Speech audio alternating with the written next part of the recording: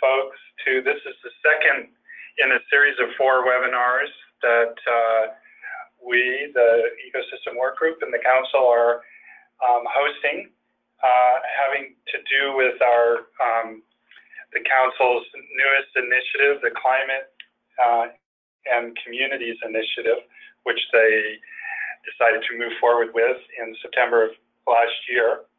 And this second presentation, as you can see, you should be able to see on the screen, the title is The State of the Art for Ecological Forecasting at Short, Medium, and Long-Term Time Frames. We have 4 co-presenters listed here, Vera Trainer, Michael Jaycox, Isaac Kaplan, and Samantha Sedlecki, excuse me for mispronouncing your name. Also, just a note there that Deb Wilson-Vandenberg on the Ecosystem Work Group will be rapporteur, taking notes during the webinar. A few sort of technical notes here, familiar to any of you who have been on previous webinars. Members of the public, or those aside from the presenters and members of the work group, have come on muted. And we do plan to have a question and answer period or opportunity for questions after the presentation is completed. At that time, if you want to ask a question or make a comment, please use, there's a hand raise feature in the GoToWebinar interface, and you click on that, and I should see a little hand, and that will be the signal for us to unmute you so you can ask your question. If you have technical issues, well, you'd have to have technical issues but can see the screen or something, or hear me. But anyways, you can call Chris Kleinschmidt here in our office on our IT staff. There's the number listed there, 503-820-2411. We are recording this presentation, and also that will capture any chats. I doubt any will happen, but just so you're aware. And we will be posting the recording to our website as soon as we are able to after this concludes. It usually takes a little while to process the recording and so on. And so don't expect it immediately, but I guess we've claimed within 5 business days and perhaps sooner than that. So that's really my overview. So we will turn the screen over to the presenters, and they can get started.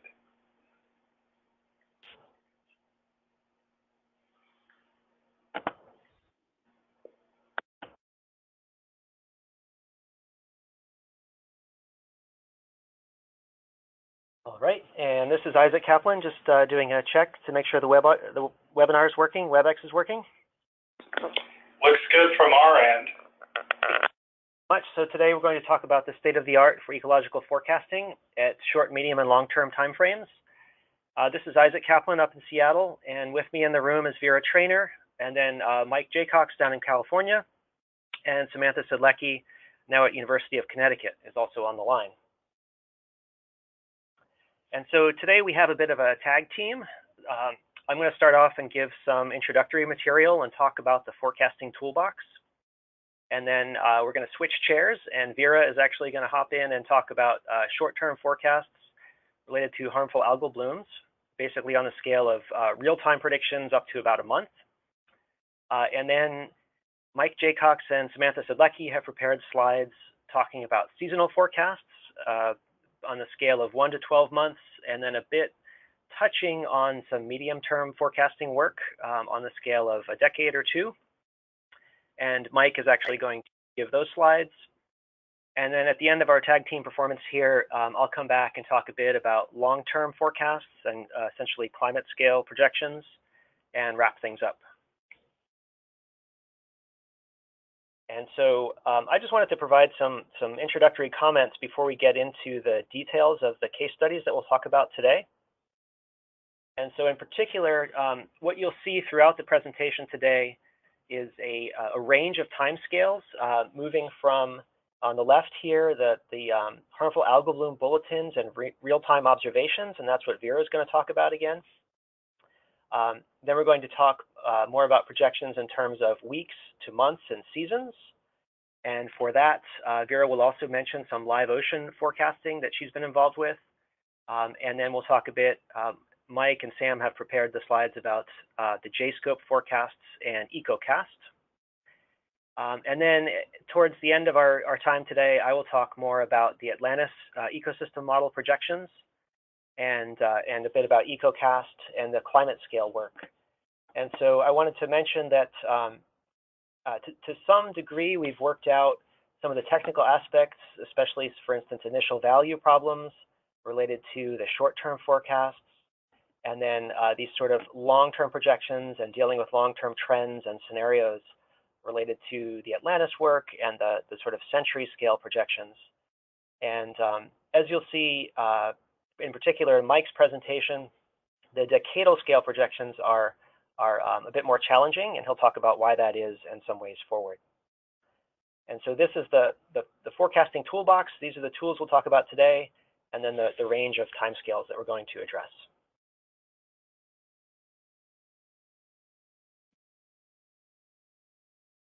And so I just wanted to make three main points, introductory points, before we get into the case studies. The first point is really that we know that any sort of forecasting work going forward really needs to be tailored for particular clients. And I think the four of us presenting have discovered this in our work with forecasting. And we know that any sort of forecasts, whether it's daily forecasts or weekly or seasonal or longer term, any forecasts that the Fishery Council needs really need to be tailored to your decisions and your needs. And so that's definitely on our minds as we're talking about these case studies today. And what you see below is an example from Alistair Hobday in Australia. So that's from his 2016 paper, where he actually worked very specifically with fishermen and also aquaculture producers to understand the timescales and the decision points of the stakeholders. And so this is the type of discussion and conversation that we hope to spark today. In particular, we know that for this example in Australia, fishermen and aquaculture folks were thinking about decisions in terms of days, like what do I wear today, or how do I feed my aquaculture facility, or how do I deal with extreme weather events that might be coming in the next few days. The same stakeholders talked about different sorts of decisions they make in terms of weekly to monthly planning, like quota purchase, or buying nets, or buying equipment, or thinking about where they're going to land their fish this trip or a few trips out. And then, again, there's a sort of a different type of decision and a different time scale, thinking about decadal planning, in particular, building facilities, thinking about maintaining and building processing facilities and infrastructure like ports. And so as we move through these case studies today, we're going to be thinking about those timescales. The second introductory point I wanted to make, which will be a theme in all these presentations, is related to skill assessment. And so as you'll see today, model skill and validation and performance metrics are really a key part of each of these presentations. The figure that you see on the bottom is a really good example of this. So in particular, this is looking at the forecast skill, the 1 month ahead forecast skill for sea surface temperature. The metric that we're looking at here, you can see on the bottom, is the anomaly correlation coefficient, which we'll come back to more later. But it's one of the standard performance metrics that you'll see in this type of work. So blue is better, and the good news here is that this particular type of forecast has some skill off our coast, off the California coast, so sort of dark green and blue off our coast. So skill assessment is essential. The other thing that you can see in this figure is that ensembles of models are increasingly a part of these case studies and this sort of forecasting work. And so this picture is actually from the North American multi-model ensemble that Mike will talk more about shortly. Finally, I think that this picture and a lot of the work in the literature to date has really focused on model skill and performance metrics of some relatively simple metrics of the physical structure of the ocean. and things we can observe, so in particular sea surface temperature. But as we move forward and as we think about forecasting needs for the Fishery Council and other stakeholders, I think our experience has been that we start to focus in on very detailed and important aspects of ocean condition, and those might be, instead of sea surface temperature, it might be water temperature at the depths that Pacific hake live at, or it might be summertime oxygen concentration on the Oregon shelf, or the shelf in a special, in a particular area off the Washington coast. But really zeroing in on those particular skill metrics, I think, is going to be important. And the final introductory point I wanted to make is about uncertainty. You will see in our case studies a lot of emphasis on dealing with uncertainty. Some of you were on the webinar, the previous webinar in this series, and so you saw this figure. And the point is that depending on the time scale of your forecasts and the time scale of your projections, the particular driver or the particular source of uncertainty varies. And so, for instance, if you're looking at a projection from the late 2000s forward just a few years, most of that uncertainty is stemming from internal variability in the models themselves, and in terms of the spread within the models in a model ensemble. And so you'll see some of that in the ensemble work that we talk about, particularly at the seasonal forecasting. And then in the longer term projections, so for instance, the ecosystem model projections out decades or centuries, we're really looking at lots of scenarios and scenario development to think about how the biology might respond and how, for instance, scenarios of CO2 emissions might trend in the future. And finally, one way of dealing with that uncertainty and one way of sort of improving the model skill and narrowing the uncertainty is via downscaling. And so in particular, we can look at the figure here, where there's a global climate model, which is at relatively coarse resolution, and we can downscale that via a regional ocean modeling system to get to much higher resolution processes at the scale that is most relevant to typically to our fishery species. Okay, and with that, I'm going to hand the mic over to Vera Trainer, who's going to talk about short-term forecasts. So good afternoon, everyone. I will be giving an example of the harmful algal bloom forecast. And as you hear this talk, I would like you to think expansively about harmful algal blooms as an indicator of ecosystem stress. The very fact that these algae are blooming and a single species is present in the water at such a high abundance is an indicator of ecosystem imbalance. So we know that in July 2014, and even prior to that, we had huge temperature anomalies in the Northeast Pacific, fondly known of as the blob. And these temperature anomalies were sustained until well into 2016. The large harmful algal bloom, though, hit the coast in May of 2015 and had quite extensive impacts on fisheries.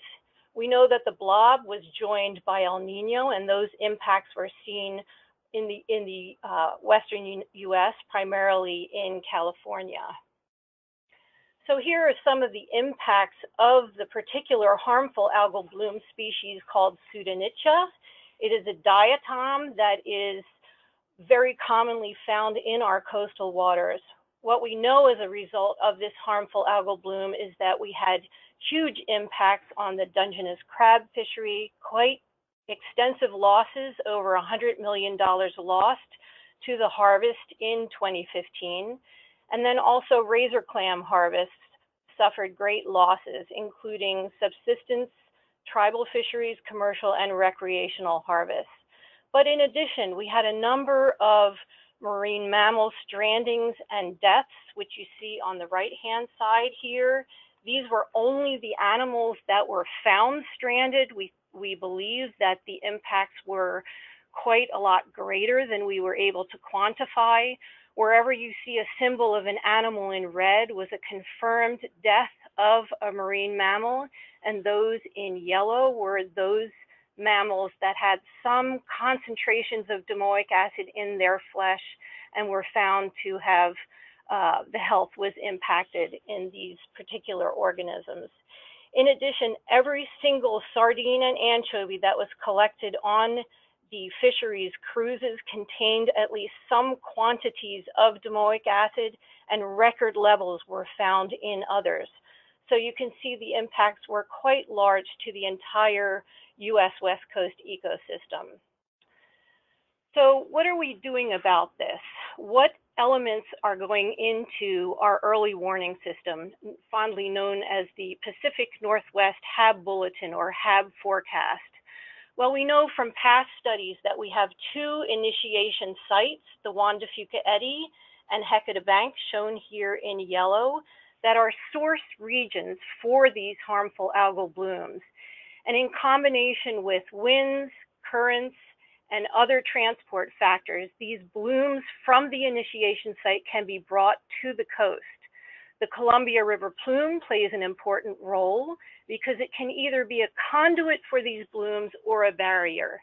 So you see on the left-hand side that we have a number of elements that go into the bulletin, into the short-term forecast, which includes toxin and cell monitoring at the coast through programs in Washington and Oregon, offshore boat sampling at hotspot sites, weather predictions, models, which I'll get into a little bit more in detail, climate change indicators.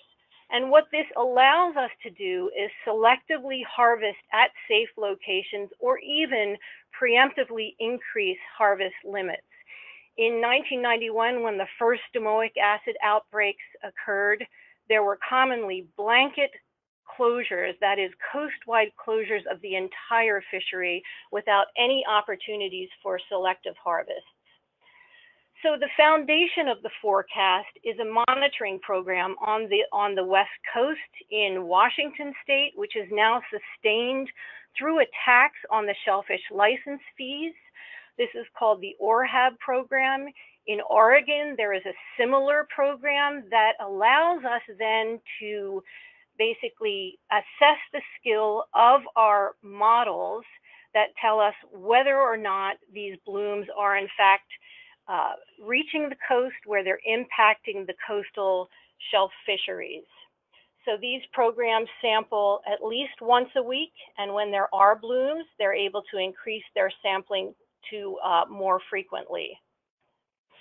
In addition, we have an environmental sample processor, which it's basically a robot that's in a trash can size container that's placed on the Cheba mooring, which is close to La Push, Washington. This is placed seasonally at a site which we know is in the pathway of the cells being transported from the coastal hotspot sites. This robot can basically phone home and give us information on whether the harmful algal species are present or the toxins are present. So these are two elements of the forecast that basically illustrate that we're going from robots to people to collect a variety of data that give us the greatest amount of information. So now moving on to the live ocean model, which is basically giving us information from rivers, from tides, from ocean fields and atmospheric fields that are all being put together to give us information about transport and landing of these harmful algal blooms from the hotspot sites to the coast. And I'll show you an example here. You can actually see a movie of a live ocean forecast. This is in October 2017, when we anticipated that there might be transport from the hotspot sites to the coast. And what you can see is that indeed cells did arrive at the coast of Oregon, but not along the coast of Washington. They actually went north to our Canadian partners. So this kind of fine-tuned model is very valuable to us to know which selective beaches can be open and where we should provide the greatest warning for the HABs to hit the coast. So this is basically showing one aspect of the skill assessment of the live ocean model. What you see in the center is the Pseudonychia cells that have arrived at Long Beach, Washington, which is the southern beach here in Washington, just north of the Columbia River. Then the top panel shows you live ocean outputs, particles released from the Juan de Fuca eddy. And then this bottom panel is showing us whether cells from Hecate Bank are making their way also to the Long Beach site. So you can see 2 out of the 3 events had Hecate Bank as their site of origin, whereas this fall event in September and October had its source region as the Juan de Fuca eddy. In addition, we have data from moorings that are also able to give us further information about the skill of the model. So here is an example, and it's quite wordy, but these are the tailored forecasts that are the result of numerous discussions with coastal managers. And some of the feedback that they've provided to us is that they would like to have an explanatory key. So you can see here this example from August 2017. The HAB risk was yellow. This is using a traffic light pattern. So there was a moderate risk of HABs reaching the coastal shellfish at this particular time of year. They also wish to have more information about long-term forecasts, and that allows them to increase their staffing and take other actions based on the anticipated HABs for, say, the year. The new features of the forecast are live ocean model, as I showed you. We're also collecting samples at offshore hotspot sites. We've collaborated with the Macaw tribe, who are now able to send vessels out to the Juan de Fuca eddy to collect samples, and they're analyzing these samples in their lab. The environmental sample processor is now available seasonally, and we have a series of ocean indices that also can be used. We're working with a company also to possibly deploy gliders during times when the ships cannot collect samples at the hotspot sites. So just briefly about seasonal forecasts, we're working toward using our data set that we have for now at least a couple of decades to look at long-term signals of these HABs. And what you can see here is on the bottom panel, the shellfish closures in Oregon, which seem to be very closely related to warm water events, whether those are El Nino or blob events. So we're using this information to provide long-term forecasts of these Pseudonychia blooms. So that is work in progress. So the key messages here for the short-term forecasts are that these blooms do signal environmental stress. There are situations, especially in 2015, where we've seen such massive blooms and such massive impacts on the fisheries that we know these cells are resilient. We know they're indicating stress. We know that we need to tailor our forecasts, as Isaac mentioned, to enable specific management decisions surrounding the clam harvest, the crab harvest. We've even been working with some of the mammal entanglement people. Model skill is assessed using mooring and monitoring data, and the short-term bloom conditions will inform our long-term projections. And with that, I'd like to turn it over to Mike to talk about the seasonal ocean forecasts.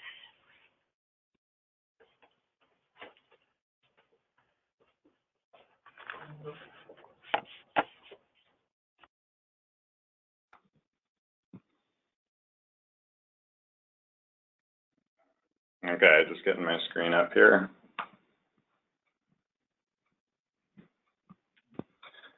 Okay, so you should be able to see full screen again now. So yeah, I'm going to talk about sort of the next couple of scales of forecasting, largely what we call seasonal ocean forecasts, which is typically on the scale of 1 to 12 months, and then a little bit on medium-term forecasts, should be more, yeah, like 1 or 2 out to 10 or 20 years.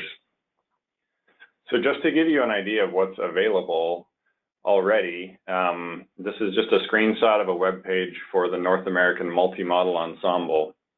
And this is hosted by NOAA, but it's a collection of climate modeling centers that collaborated to put their output in a similar format and make it available in one place.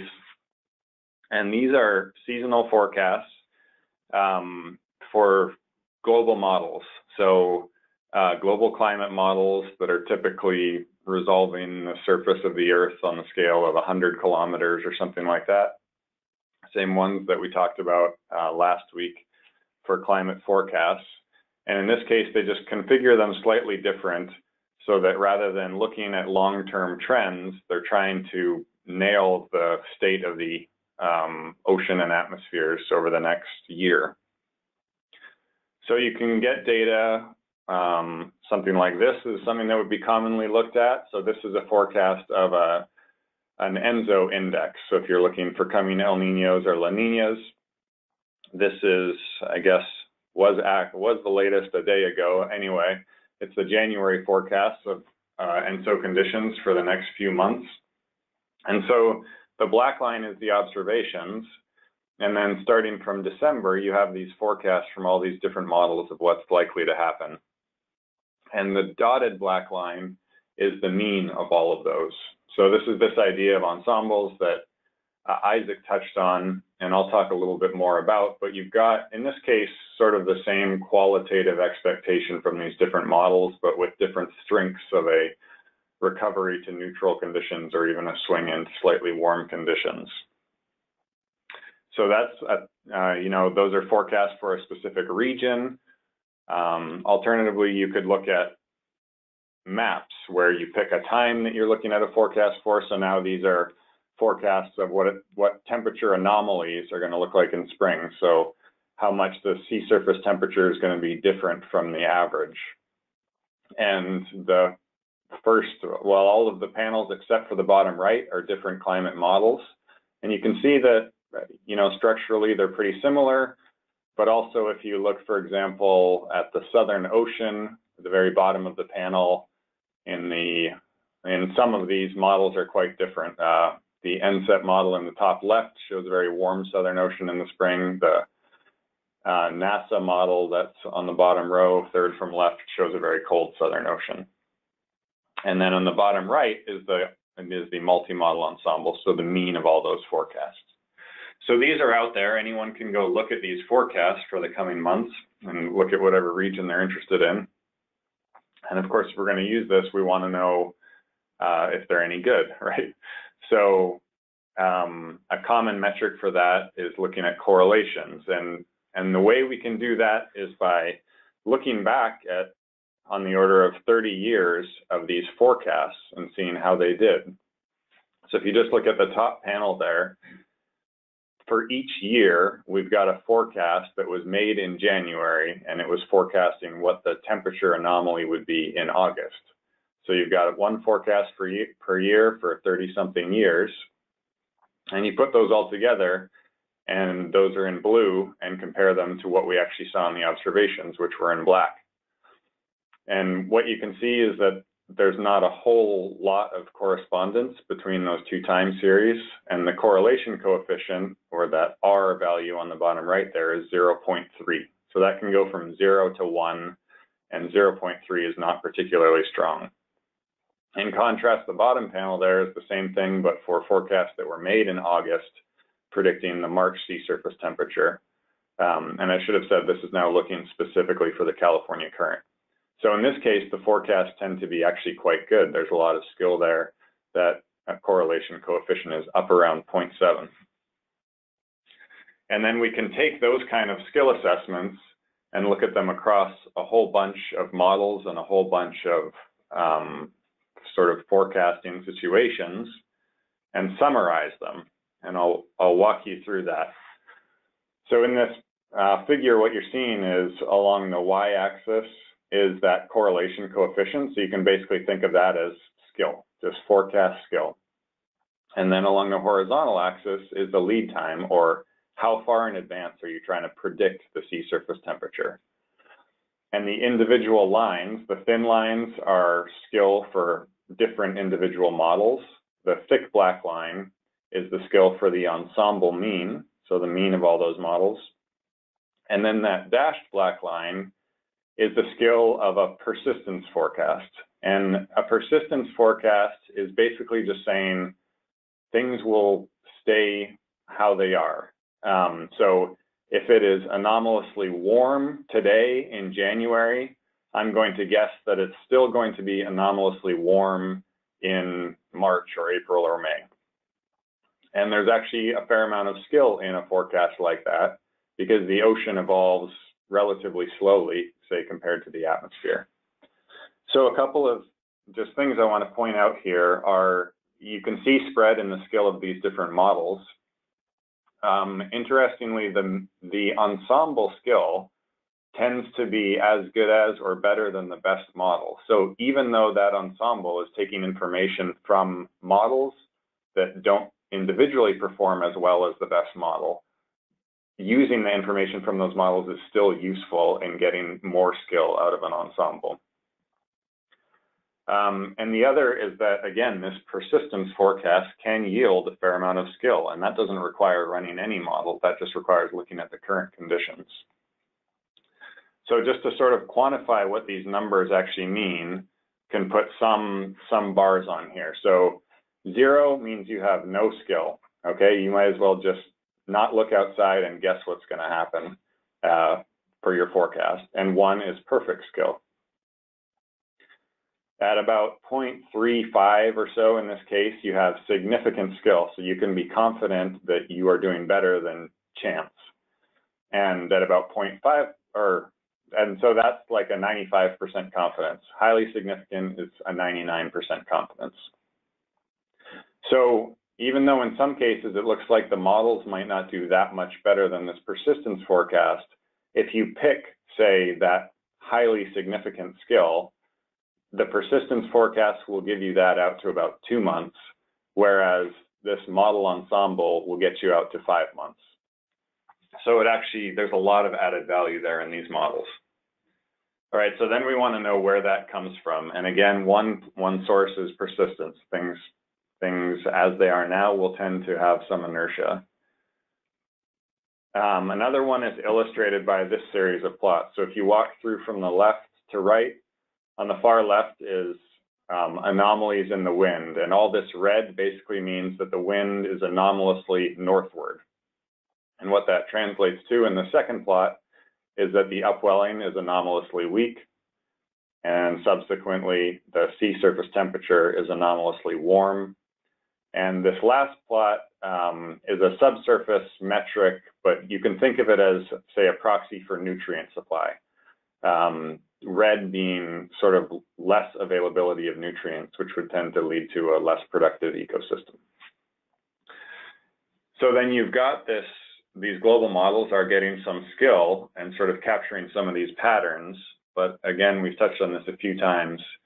If you look at this in a more resolved way, you see that while things are qualitatively the same, the signals are really too diffuse in the global models, and there's important stuff happening on finer scales. So we want to try to resolve that, and that's what I'll get into next with a couple examples. So the first being JSCOPE, which is JAISO's Seasonal Coastal Ocean Prediction of the Ecosystem. And the basic idea here is that you take output from one of these global models on the left. In this case, it's the climate forecast system, which has a resolution on the order of 100 kilometers. And you use it to provide information to run a very fine resolution model of a small region, this time, or here off the Pacific Northwest. And so here's an ocean model with 1.5 kilometer horizontal resolution. So you can get a lot more of the important dynamics. And it contains all the physics and biogeochemistry. So things like temperature and salinity, but also nutrients, chlorophyll, and even things like oxygen and pH. And then you can use output from that ocean model to look at changes in the habitat of things like sardine or hake or crab. So what these forecasts actually look like, now you can see these movies. where moving through time here on the bottom panel, you can see where we are in the year of 2017, and the upwelling is changing, and then you can see this evolution as well in some of the parameters that are of particular interest: oxygen, temperature, pH, and then omega is the saturation state for aragonite. So this is an important parameter for things that are sensitive to ocean acidification, like things that form shells in particular. So this is kind of a product, and this is quite in a young field, this is a very mature product, I would say. And Sam Sidlecki, who's on the line, can speak to this in detail. So again, skill assessment and validation of these forecasts is a key goal, and that's been done a few ways in this case. So this is, again, looking at correlation coefficients for a few different variables from forecasts over multiple years. Interestingly, the bottom values, so parameters over the shelf, there's been more luck in finding skill for those, things like temperature and oxygen, which is good news for predicting changes, potential changes in benthic communities. Also comparing forecasts to in the water assets. So in this case, the Olympic Coast National Marine Sanctuary has moorings, and there are data streams from those, which are served through the Northwest Alliance for Networked Ocean Observing Systems, I believe, NANUS. So in this case, you can go, you can see the observations from this public portal. You can also see the forecasts and compare the two. And so the forecasts are the two shades of blue there, and the red is the observations. And so the public or stakeholders can go and see both. And this is an important way of, I think, building trust in these forecasts and seeing that there is value in them. There's also been validation from shipboard surveys. So in 2016, there was this comprehensive coastwide survey focused on ocean acidification. And this is, again, that aragonite saturation variable, and qualitatively good agreement. There's some differences in sort of cross-shore gradients and things, but the model is getting a lot of the structure correct. And then lastly, again, this idea of an ensemble. So just like you can do it for global models, you can run multiple iterations of the regional model. And here, this is just a metric of how different the models are. So more blue means there's more difference between multiple models and more uncertainty in the forecast. So that's one example of a seasonal forecasting product that has these ecosystem applications. Another one is one that we call EcoCast, that's targeted at the California drift gillnet fishery, and it's meant to deal with bycatch issues. So this is a fishery that targets swordfish, but has historically had problems with bycatch of turtles and other animals. And so it's heavily regulated, and there are closures, which are sort of summarized in this map on the right, that are enacted at various times of the year. And so the idea is just, can you do this in a more informed and dynamic way? And the approach is to take oceanographic data, which are in the middle left there, a couple examples, and combine that with the data that we have on where and when these species are present. So that can be either observer data from the fishery, or in some cases we have tracking data where animals have been tagged and we can see where they go. And you combine all these models, combine all this data into species distribution models, where you basically try to define the preferred habitats for different species, so that when you have just the environmental data, you can predict where the species are most likely to be. And then in this case, the idea is to take those species distribution models for multiple species of interest to the fishery, both the target and the bycatch species, and combine them based on which ones you care most about into a single product that basically says, where is better to fish in the blues and where is worse to fish in the red. And so what we're working, this is also pretty well developed. And so now what we're working towards is moving it to a seasonal forecasting framework, where now we take those global forecasts, use them to run the regional model, and then use those to forecast the species distributions. With the hope that what's on the right allows you to implement closures in time and space in a a more dynamic and hopefully more informed or effective way than the static approaches. All right, so some key messages from this section. Basically, the opportunities and benefits are, I think, in fisheries are what I was just saying, which is that we have some predictability on these seasonal scales, and there's potential to inform fisheries management based on that.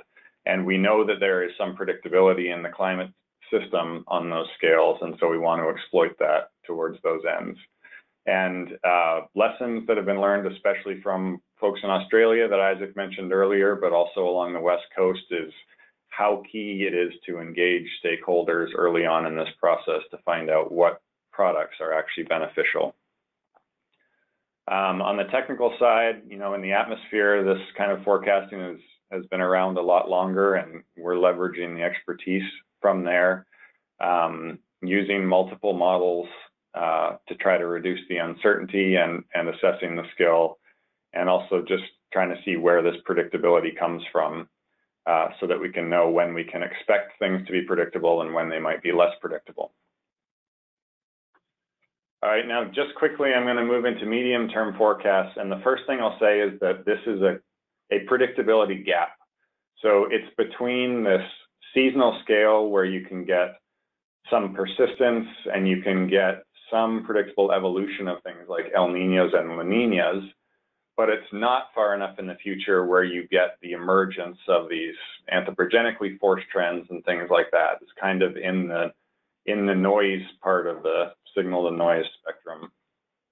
But there is hope, and I'll just illustrate that with a couple slides here. So this is one illustrative idea, and there are large-scale currents in the oceans. So there's a North Pacific gyre, and the northern part of that is a North Pacific current that flows across from near Japan over to near the US-Canada border, indicated by these black arrows.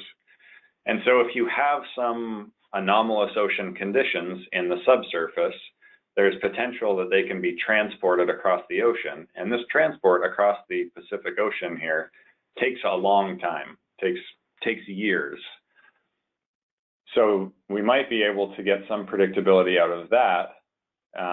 So for example, here, if you look at the area where the yellow box is, look at the salinity somewhere in the subsurface, and then there's a time series of that on the bottom right, and then look off of our coast at the salinity 10 years later.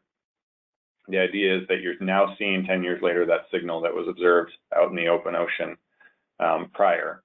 And there's some correlation between these time series and some hope for this, but it's definitely a area of development, a relatively immature of the forecasting time frame. All right, so now I'm going to pass it back to Isaac to talk about long-term.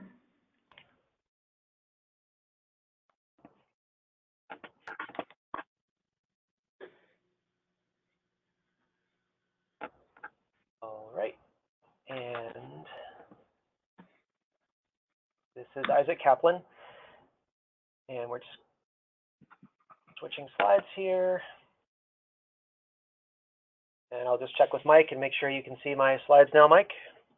Yep. Okay. So yes, I'm going to talk about long-term forecasts, and in particular, forecasts that start at a couple decades and project forward, thinking about climate change and global change. This work is, what I'll present today is related to ocean acidification impacts in the California current. And as many of you know, ocean acidification has been called the evil twin of global warming. It also stems from global emissions of carbon dioxide.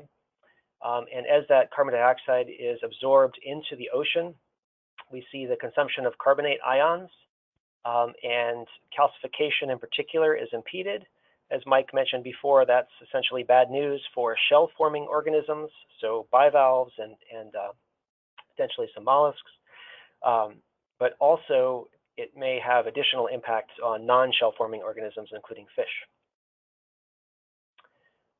The work I'll talk about today was really looking at three components and trying to understand how these changes in pH, so a decrease in pH or ocean acidification, what that means for the California current food web and fisheries. The three components of this project were an oceanographic model, a literature review, and ecosystem model projections. And the oceanographic model, essentially similar to the previous discussion, it downscaled from global models to regional ocean modeling systems, looking at the difference between 2060s versus 2010s ocean conditions, including pH. The second part of this was a very extensive literature review of over 300 studies. And this was conducted by Shallon Bush and Paul McElhaney, looking at the relative sensitivity of species and groups in the California current to declines in pH. And so essentially this was part of that scenario building, but it was related to the scenarios for the biological response to global change, or to ocean acidification. And then we took these two parts of the story and combined them and used them to force an Atlantis ecosystem model. And that's essentially ecosystem model projections, looking at how those changes in biogeochemistry influence the simulated California current food web, and how that feeds through to the human part of the system, including fisheries catch and revenue per port. And so the three main questions that we asked here were, first of all, in particular from this literature review, what are the organisms that we think are most at risk or most sensitive to declines in pH? Secondly, when we play that through the ecosystem model, what are the impacts on the rest of the food web and on predators in particular? And finally, what does this mean in terms of fisheries revenue? And so I just, again, with the theme of downscaling, this work, so the regional ocean modeling system, so the high resolution oceanography, was driven by a NOAA GFDL Earth system model, and the coarse resolution of that model is shown here. But it illustrates the sort of forcing effects, these long-term trends that are driving the ecosystem. And in particular, you can see pH in surface waters in August on the left for 2013, and on the right for 2063, under the IPCC RCP 8.5 scenario. So essentially that's business as usual carbon dioxide emissions. And you can see essentially about a 0.2 or a 0.3 drop in pH. So a real increase in ocean acidification for our region. And of course, the California current as an upwelling system is particularly prone to these bouts of low pH and ocean acidification. So this is the global forcing, which we then downscaled, again, using a regional ocean modeling system. And I'll show you sort of three take-home messages from this, three result slides. This slide shows us the biomass response of species and groups to 2060's pH, so to that sensitivity in pH. So that biomass response is shown on the y-axis, and then individual species are aggregated into guilds on the x-axis, which is, for instance, the mammal guild or the seabird guild or the shark guild. And so you can see typically that pH effect is negative, meaning that there are negative impacts on biomass declines due to these drops in pH. The responses of individual species or groups are shown in open circles, and then the average response per guild is shown as the solid circle. And as I mentioned before, part of this work was really developing those scenarios for biological sensitivity to ocean acidification. So each of the 5 different colors here is a different scenario for that response. But for brevity here, we'll just focus on the black bars, which are the sort of cumulative response. And so the take-home messages here are that we have direct effects, in particular on filter feeders and this epibenthos group, which includes crabs. And those are forced on the model. That's basically something we learned directly from the meta-analysis of the experimental laboratory results. But we also see indirect effects, so declines in particular on some of the species in the shark guild and some of the demersal fish. And of course, those are feeding on a lot of the bottom-dwelling invertebrates. And so it's a sort of a predator-prey or food web effect that's trickling through here. And then I also wanted to mention one thing we learned in this study is that Dungeness crab, although they're likely somewhat directly sensitive to ocean acidification, we also found that they're also suffering indirect effects as that food web is eroded. And so they also sort of face this double whammy of a change in their food base and then also direct effects due to declining pH. And so just to put this in the context of fishery management plans, this is the catch response or also the biomass response. Again, this is the same metric as before, looking at declines due to sensitivity to that 2060s pH. And here the x-axis is just giving you some sense of the scale of revenue. So baseline revenue in 2013. And individual species are represented here as open circles. But then Kristen Marshall, the lead author here, aggregated the results into fishery management plans. And so species, the green species here are aggregated into the solid green CPS, coastal pelagic species, fishery management plan. hake stands by itself. All of the open circles here in blue are the solid groundfish dot. And then you have state-managed fisheries, so sort of outside the council purview. But the state-managed fisheries include Dungeness crab, and those are shown here in the orange, aggregated into the orange solid dot. The main point is that we see some, if you think about risk from sort of a portfolio perspective or from the perspective of the Fishery Council's management portfolio, these model projections suggest that some species like coastal pelagic species and hake are less at risk or less vulnerable to these projected pH effects. Groundfish are somewhat more vulnerable to this change in the food web in particular. And then the state-managed fisheries, in particular the crab fishery, is also moderately vulnerable, but also highly valuable. So that really stood out in this analysis. Finally, we can look at the economic response to those changes in fishery revenue at the port level. And so those results that we just showed can also be translated into revenue for particular port regions or port groups. And so here, declines in revenue are shown on the left in terms of red or dark orange colors.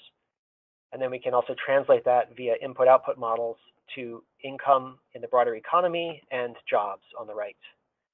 And so the point here is that even though we saw some biological effects of ocean acidification in the south on particular species, the main economic driver was really that decline in Dungeness crab abundance and revenue.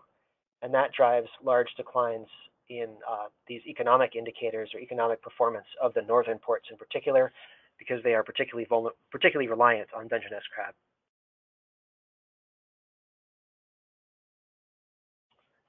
Okay, and so skill assessment has been mentioned previously. Skill assessment is particularly hard for this type of sort of large, slow-running ecosystem model projection. But we have done quite a bit of work along these lines, but it's ongoing. And so one of the places we tackled that type of skill assessment and validation was in a Fishery Council review, methodology review that we had 2 years ago, following the methodology review process with input from the Council SSC and some external reviewers as well. And a lot of this involved qualitative comparisons of model projections to either stock assessments or survey data. And I just wanted to mention that this is definitely the sort of cutting edge of how to apply and how to validate these models. And there are certainly steps forward, and I just wanted to point to one paper by Eric Olson and some folks also from the Northeast Fisheries Science Center who have started to develop and apply skill metrics actually from the biogeochemical literature to apply those skill metrics to this type of ecosystem model projection and really quantify skill in terms of modeling efficiency and root mean squared error and a standardized set of skill metrics.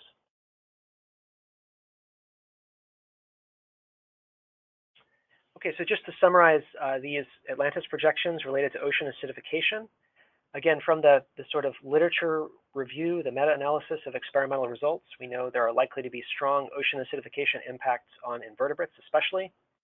We also expect some indirect effects, as we learned from the food web projections, on crab and demersal fish and sharks.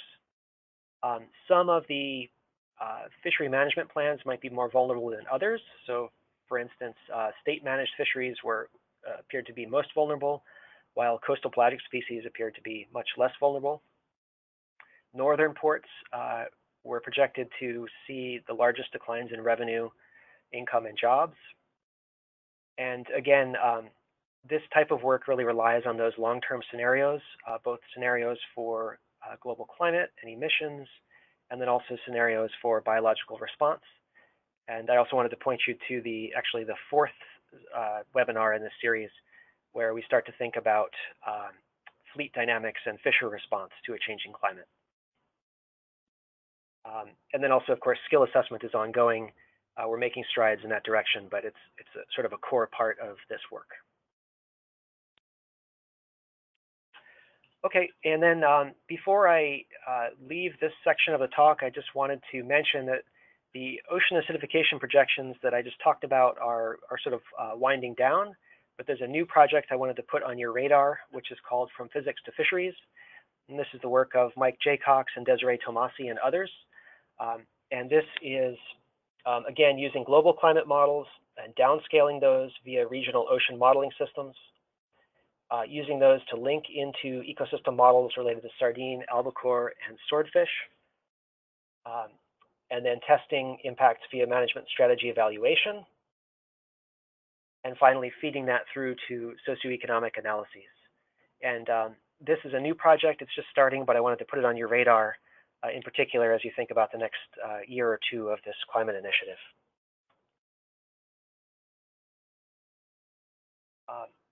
So I'm just going to conclude with a couple take-home messages here. We're entering an era of rapid ocean change, and all of these forecasts really help us think about what we expect to see on the horizon, either days out or weeks out or even decades ahead. I like to think about this personally in terms of decision-making. So in particular, short-term forecasts like Vera mentioned about should I harvest crab or shellfish next week or in the coming days. Seasonal forecasts like the J-scope and the EcoCast work, thinking about particular species like will the summertime hake migration actually take the hake all the way to Canada? Will the ocean conditions be amenable to that? Will shelf hypoxia off Oregon in the summer affect Dungeness crab? Or spatially, and what will the bycatch risk be for turtles in the drift gillnet fishery? And finally, in particular, thinking about decisions on this sort of decadal or climate scale time scale, I think the questions there are really, what are the risks, what are the global change risks to particular ports and fisheries and components of the California current ecosystem? As Mike mentioned, there's quite a bit of promise in terms of those midterm forecasts, but this is still somewhat of a predictability gap. And I think we just need to be clear about that, not to overpromise to you all in the context of this initiative. And then the next steps for all of these projects are really to think about how we can tailor forecasts for the Fishery Council and for other stakeholders that we're working with. Secondly, to continue pushing forward on skill assessment. And finally, to keep these aspects going involving scenarios. So in particular, climate scenarios and fisher response scenarios in the Physics to Fisheries project. And then also continuing to develop and apply ensembles of forcings like the NMME that Mike talked about, which is being used both for EcoCast and J-scope. Okay, with that, I realize we're at about an hour, and I want to open it up for questions. And I think while you're thinking of your questions, I just wanted to pose a couple of questions for you all. The first is, what ocean conditions matter most for your fisheries and species? And so is it sea surface temperature, or is it oxygen, or is it pH, or what aspects of the ocean do you actually need to have some forecast skill for? And then secondly, in general, what do the Fishery Council needs, whether it's on the short-term forecast or a seasonal forecast or a long-term basis? And with that, I just want to thank a lot of collaborators, and I think we can open it up for questions. And I'll pass it back to Kit to handle that.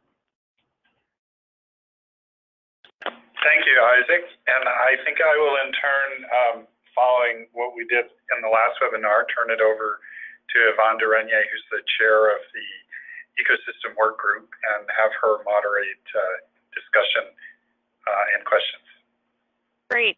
Thank you all so much for putting that together. It was really interesting and useful to, you know, not just think about the results of the model, but also the skill of the the skill of the models, which is not a term that skill assessment is not something I personally think about very often.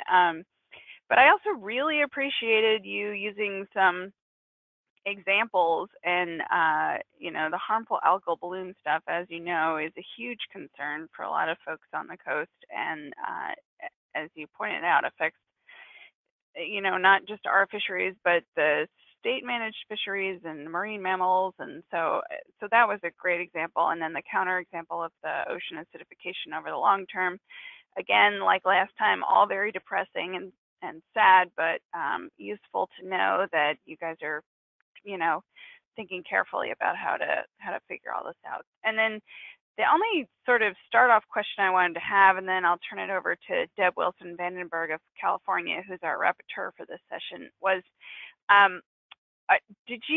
so the harmful algal blooms, and this is a small question, but the examples were off the northern coast. Did you focus on the northern coast because you work for the Northwest Fisheries Science Center, or is this less of an issue for the southern coast? I just don't know. And are there similar prediction efforts for the southern end of the West Coast? Yeah, that's a really good question. This is Vera. Yes, we're focused more in the Pacific Northwest. There are slightly different drivers in the South, and the Scoose folks, in particular, Clarissa Anderson, has a really nice forecast model that's based on ocean chlorophyll and transport, et cetera, that works well for that part of the coastline. We haven't specifically tested that out here, but because of our, let's just say satellite is less available, satellite data are less available up here, it's going to have limitations. So yes, just in summary, the Pacific Northwest and the California forecasts are quite different right now, and they're likely going to stay different because of the availability of satellite data in the Northwest.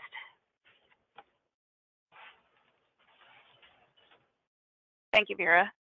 Go ahead, Deb.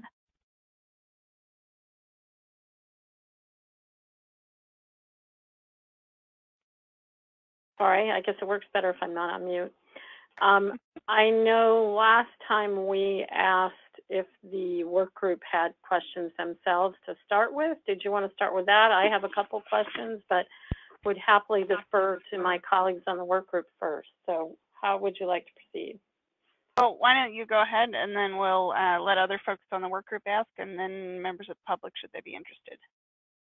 Great. I had several, but I think the first one I wanted to start with was towards the end of the webinar. I think, Isaac, this was part of your section about the IEA work and looking at the economic drivers. And one of the questions I had was based on the information you showed in some of the different figures.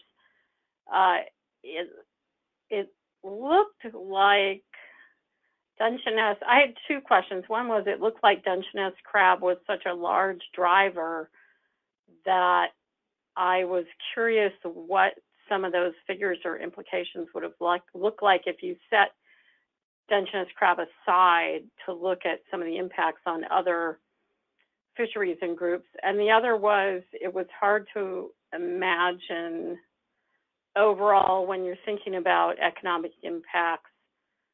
You may have these impacts from ocean acidification. Obviously, you're having other drivers affecting the system. Like I'm thinking of highly migratory species moving in more to perhaps some of those northern ports and offsetting some of that financial loss. So I was just wondering if the model accounts for that or how it does. Sure, yes. This is Isaac Kaplan. So yes, if you set, I think I'm still, see if I'm still driving the slides. Am I driving the slides? Yes. Yes? Okay, great. So since I have the slides, I can use those. So if we sort of set Dungeness crab aside, this figure is relevant, and I can send you the paper if you remind me in an email. But we see basically Dungeness crab has a very high value, and also let's see if I can. So the open circle on the right, which is orange, the open circle is the Dungeness crab impact. And so that's quite an important fishery economically, and also it suffers, as you can see from its position on the y-axis, a relatively sort of a moderate impact due to ocean acidification in these projections. But from the sort of the blue figures in particular, the blue circles, you can see there are also impacts on the groundfish fishery, but likely to be what we think from these projections, we expect less of a food web effect, an indirect effect on the hake fishery and the CPS. And so, your question about setting Dungeness aside, I think that what you would focus on next would be potential impacts on groundfish, and in particular, some of the flatfish species. That's detailed in this paper. The other question about other drivers, and in particular, for instance, changes in temperature and changes in migration and spatial distribution. Those are things that we are certainly next steps for this work. We did not tackle those, and actually we in a fairly detailed way, we explicitly removed those effects from this publication and from this work. But I did want to point out that those sorts of distribution shifts, including for highly migratory species, are something that you could probably talk about in the next webinar with Jim Thorson and colleagues. I think that webinar should address that specifically. And then in terms of not just the movement of species, but also the movement of fishermen, that was not addressed in the work I presented. But again, that's a major focus of a new grant that Dan Holland and Josh Abbott and Kate Richerson are working on. And I think Dan and Lisa Pfeiffer will present on that in a subsequent webinar. Thank you. Thank you, and thanks for adding that in at the end. That's another interesting aspect of it too, is thinking of, from the fisherman perspective in the community, what actually is going to happen next. Looking to see what, I have another question that had to do with, I don't know if you can answer this, and I don't think that it was you that presented this, but relative to the information on domoic acid and the figure towards the beginning that showed all the different species groups and what the impacts were, I noticed in that at least as mortalities went, it appeared that was pretty much restricted to sea lions. Is that a result of the fact that they were the ones that tended to be washing up on the beaches, or is it that it tends to be a less lethal effect for other species? I do believe it's because the sea lions are close to shore and they're feeding relatively close to shore. Also, they are feeding on the anchovy and sardine, which are just loaded with toxin. It may be that some of the other mammals, the effects are diluted because that's not a primary food, but I know that, and also the Marine Mammal Center in California receives numerous sea lions, and it's less likely that they're going to be able to do treatment of a larger mammal. Great, thank you for that. I think I'll hold my other questions and allow my colleagues on the work group to go ahead with any questions they have.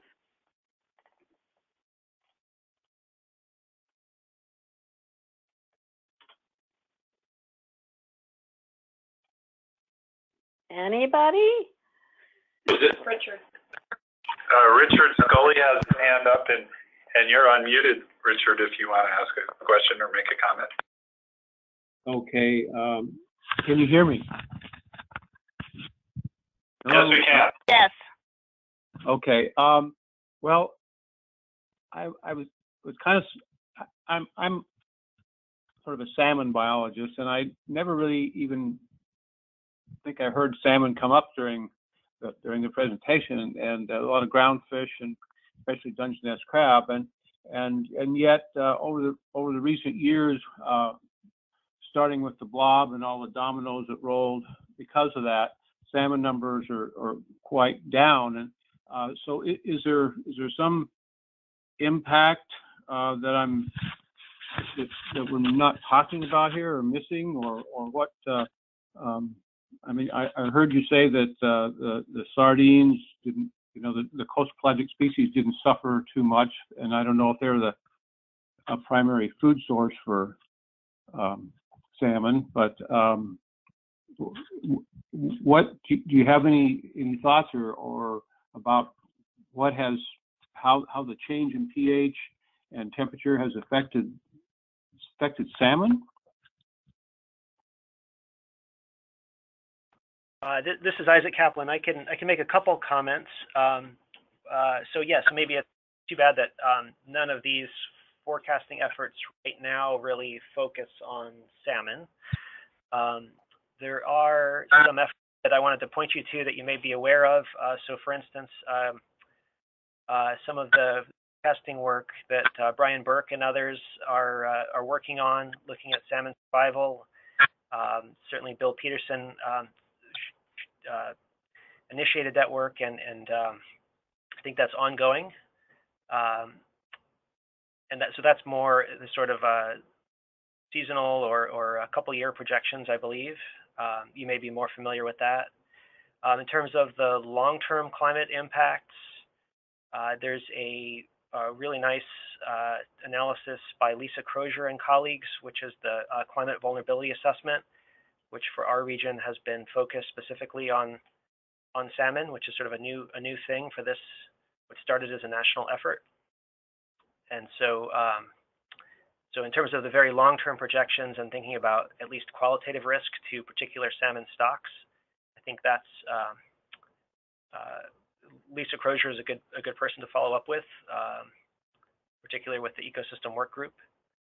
And I also, I guess I wanted to mention that as probably all of you know, there's a upcoming council presentation by the IEA team, which always has a bit more salmon focus than we did today. But I'll pass it back to Al, who might want to comment more. Yeah, this is Mike. So it is worth pointing out that these were examples, and for something like seasonal forecasting or forecasting a year out or whatever, the nice thing is there's kind of a framework here that can be used for a lot of different species. So if you get these forecasts, high resolution forecasts of the oceanography, then people can kind of run with that to look at the impacts on the species of interest to them. For something like salmon, at least on the ocean part of the life cycle, the warm water has been associated with changes in the food web, changes in the zooplankton community, from kind of like the fatty, nutritious zooplankton to the skinny, less nutritious, and changes in predator distributions as well, so that the warm water has been associated with lower survival for salmon. And none of that has been explicitly shown here, but if you have a seasonal forecast for ocean temperatures that have some skill, then certainly it's reasonable to think that those could be applied to salmon and other species. This is Samantha. Can I just add one thing to that? So I'm the fourth panelist you guys haven't heard my voice yet, but I just wanted to add in terms of the salmon, there are papers out there, as I'm sure as a biologist you've heard of, in terms of impacts of OA and other climate change on salmon. But my understanding is that most of those are indirect, right? And so as a first pass, a lot of these efforts have focused on more of the sort of direct impact, pathways between the ocean conditions and the sort of example, species of interest, right? But I do think that the indirect is very interesting, and one that we can pursue in some of the ways that Mike alluded to a second ago. Thank you. So if you're a member of another council advisory body or the public and you want to ask some questions, please start raising your hands so that Kit can manage the questions. And you raise your hand with that little gray hand icon on the controls for the GoToWebinar. Pardon me for jumping in, but I just thought we'd get that going. Is there anyone else from the work group who has a question? Hey, Yvonne, this is Corey. If you can hear me. Yes.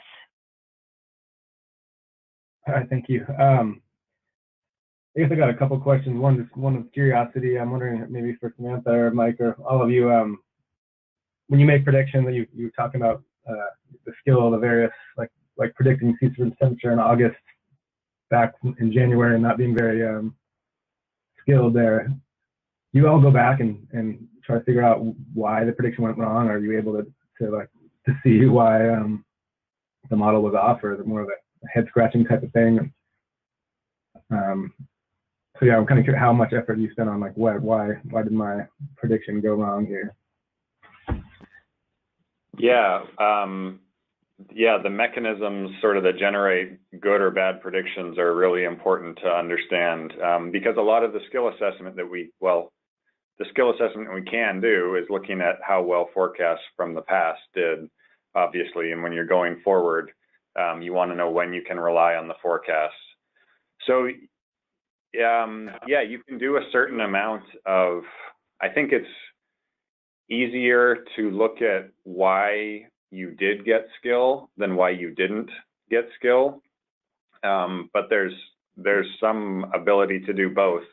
One of the main ways you can do it is by looking at how different pieces of the climate system interact in a model versus the model that you're using for your forecast versus the observations that you have. So for example, you might find that in a model, the sea surface temperature is being really strongly driven by, I don't know, changes in cloud cover, and whereas in reality, it's being more strongly driven by changes in the wind. So it could be that there are mechanisms wrong in the model, or it could be that there's just whatever is driving sea surface temperature is or isn't predictable in the model. So that the example I showed was that we were able to find out that, a lot of the predictability we got was associated with strong, moderate to strong El Nino and La Nina events. So there are these big signals that are more predictable, whereas when there isn't that big climate signal, the persistence piece is still there, but above that, there's not as much. So at least in terms of the sort of broad scale of the West Coast, that's what I've seen, is that it's largely associated with persistence plus ENSO variability. And those kind of analyses are really important, because then you can provide a forecast, but you can also say, there's an El Nino happening right now, so we have more confidence in this forecast than we would if there wasn't one happening. This is Samantha. I'd just like to add to that. Mike, were you done? Sorry, I didn't want to. Yeah, go ahead. So we kind of look at a skill assessment in two different ways with JScope. We look at it in terms of the predictability metrics that were presented here and that Mike was just talking about. But then we also do something called model performance, where we actually show, and Mike showed one of the slides for that, where we compare against what actually happened with the observations, right? And by comparing to different types of observations with different, for different variables, we can kind of get an idea of what you're talking about, like what of a mechanism of that might be there, and think about ways of improving it. So one example I could give you is,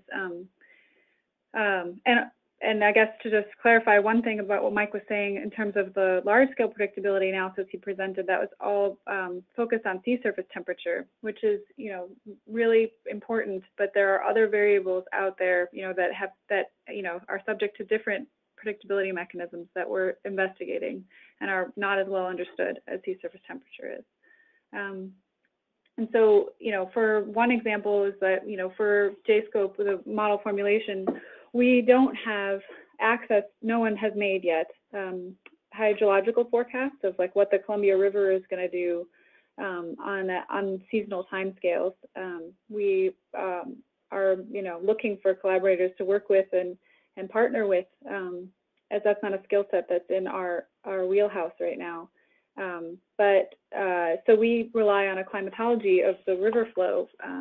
And so, there's times when that doesn't do well, right, in the forecast. And so we can point to, we should try and build on what we've been doing, and add in a hydrological forecast as well to see if that would improve certain things at the surface, right? Certain variables that are important, that the river chemistry, for example, or the river physics are important for in the surface, right? So I guess that's one example, but yes, we're constantly trying to improve and think about ways of making the forecast better.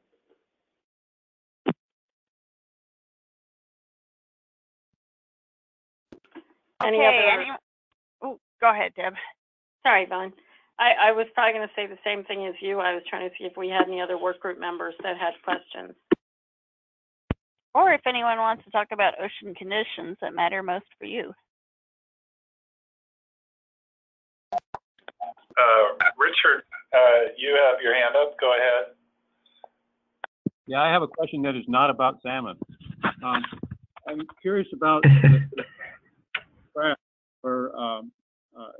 with the domoic acid and therefore the hazardous algal blooms, plus declining pH, perhaps causing poorer shell formation. I'm assuming.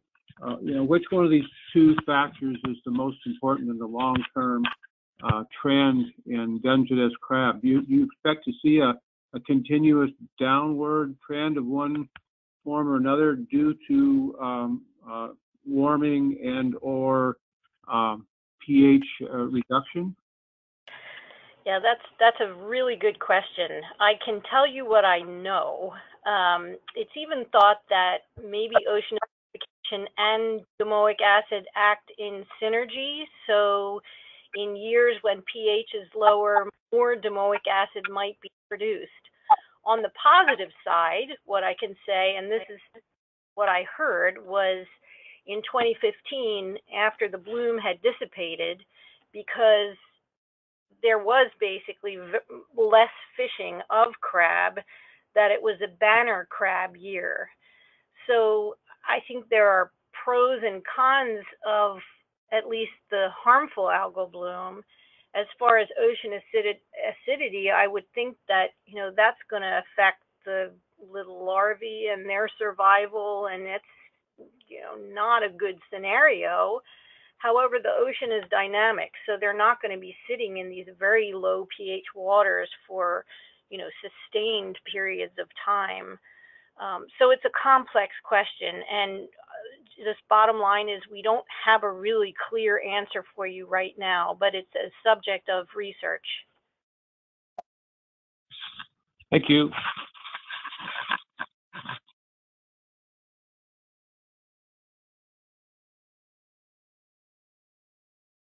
Okay, we're getting close to the 90-minute mark. I don't mean to rush anyone off, but if you have any more questions, then please speak up or raise your electronic hand.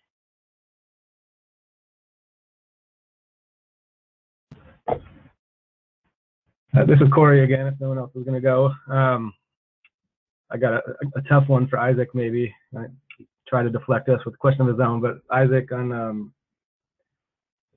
on your IOPAC map got me thinking that that's kind of one idea that's been put out there for the next step in this initiative is to take the climate change vulnerability assessment and connect it to a socioeconomic type vulnerability analysis, and your map is probably what a lot of people would like to see. So how do we do that? How do we do what you did with that with Jerry and IOPAC and that vulnerability assessment? Do you have you thought about that? Sure. So I've certainly thought about it, and I guess we've sort of done it. So we have a template for how to go about that sort of operation. And so, yeah, just to recap, basically, the details of what we did there are to go from port level revenue and then feed those into an input-output econ model, which has already been applied for various Fishery Council purposes. But apply that, basically use that model to translate into broader economic impact and also jobs. And so it's quite a powerful approach. It's also quite limited in that we know people are smart and they move around. And so it's sort of reasonable to use those projections for maybe 10-year projections or 15-year projections, but certainly longer than that, and perhaps even on shorter timeframes than that. People will adapt and they will sort of deal intelligently with shifts. So, I guess the short answer to your question is, I think that's a good stopgap measure. It's something we have on the shelf right now. We actually talked about it in a meeting 2 weeks ago, the two of us. I think it's a good stopgap measure, but we probably need to think intelligently about scenarios and fishermen behavior, and really what the long-term response of fishing communities will be as they shift around and deal with these changes that global change is throwing at them. I'm glad to delve into it more if you have more questions.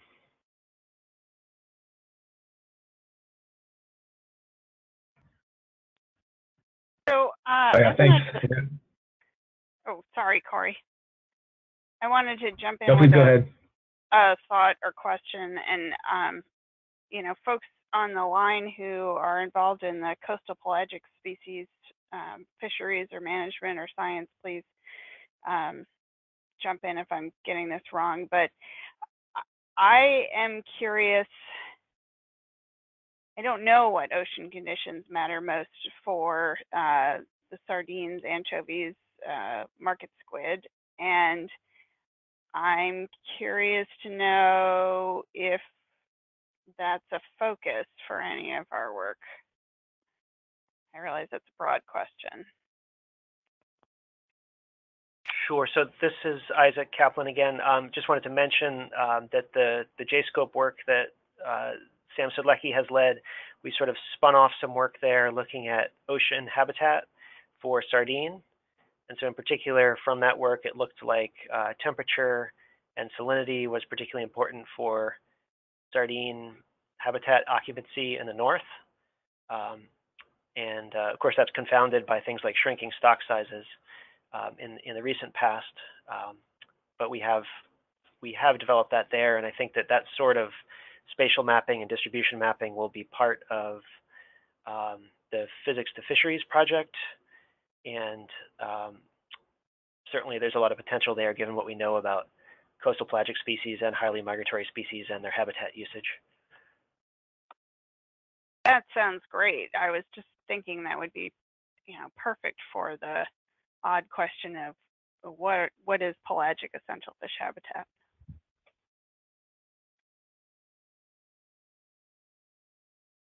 Yes, and a lot of the EcoCast work that Mike mentioned also focuses on that pelagic habitat question.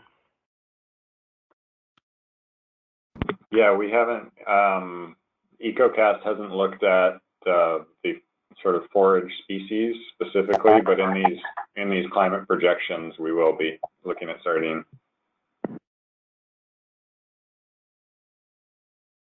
Great. Thank you, everyone. Kit, does anyone else have their hands up? I don't see any hand raised. Okay, so one last call for questions.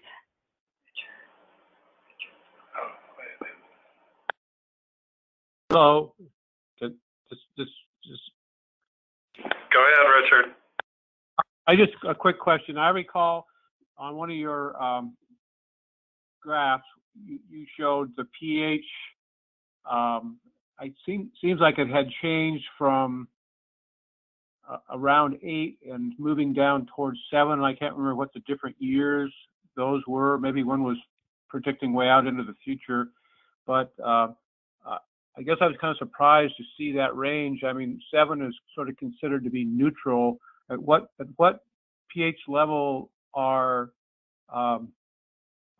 shell forming organisms affected by lower pH. Is seven a level that is a problem? Sure. So I'll let Sam take most of that question, but I think that the slide was mine. This is Isaac, and so one of the slides there was from a global model showing that in summertime pH from about 8.1 to 7.8, and again that's on a log scale, so it's actually a big impact in terms of ocean acidification, even though it's a relatively small number. Sort of too bad that that's on a log scale. But that is, according to the literature review and the interpretation that Shallon Bush and Paul McElhaney provided for that project, the lab studies suggest that that does have a large impact on survival, in particular of some of the shelled species. But I should let perhaps others on the call delve into the biological impacts a bit more. I can add to that, Isaac. Yeah, so it depends on where you are, but if for pH, but if you're, can you guys hear me okay? Yes. Yeah, but if around the Pacific Northwest and in the California current system, or a large area of it anyway, a pH value of about 7.75 is around where what we call the saturation state for aragonite saturation begins to get undersaturated. And so that's like a physical chemistry definition, a threshold of where it becomes energetically unfavorable for organisms to precipitate calcium carbonate or shell made out of aragonite, which is a particular mineral of. So I guess that's a technical answer to yes, that 7 does matter for them. It depends on, but different, that's just the physical chemistry, the biology on top of that. There's been work that's shown that some organisms actually feel the threshold before the physical chemistry threshold because it starts to affect their energetics prior to that. And it has been shown that particular result has been shown in juveniles to be more important. So, and then just anecdotal, not anecdotally, but from observations, we already experience in the California current system conditions that are undersaturated pretty regularly now over the summer. Thank you.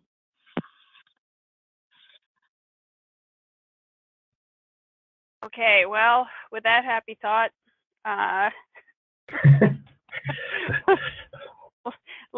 let's conclude. And Kit, before we go, would you remind us of the date of the next webinar, please? Oh, I'm looking at it here. Pardon me. It's Thursday, February 22nd, and again, it'll be at 1:30. And Yvonne, before we go, I wanted to thank our speakers for giving us some questions. I thought they were very thoughtful, insightful questions for us to keep in mind as we move through this.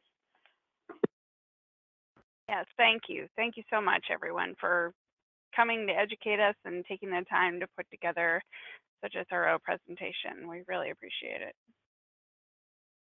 Yes, this is Kit. I'll just join in the thanks from Yvonne. And I guess that wraps up this webinar. So we'll be signing off here. And thanks all for participating. Thanks for having us.